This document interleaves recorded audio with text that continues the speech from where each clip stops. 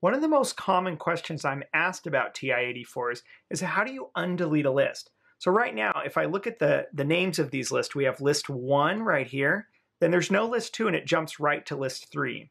So list 2 is missing, it's been deleted.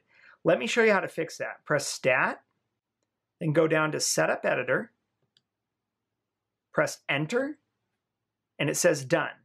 So if I go to Stat again and I go back to my list, I now see list 2 is back. See, here's list 1, 2, and it even preserved the data that was in list 2. So let me show you how to fix or how to avoid this problem in the future.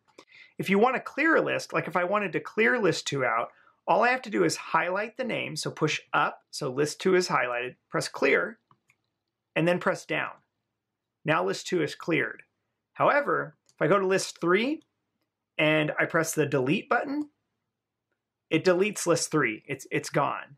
But of course, I can retrieve it with Setup Editor again. All right, I hope that helps.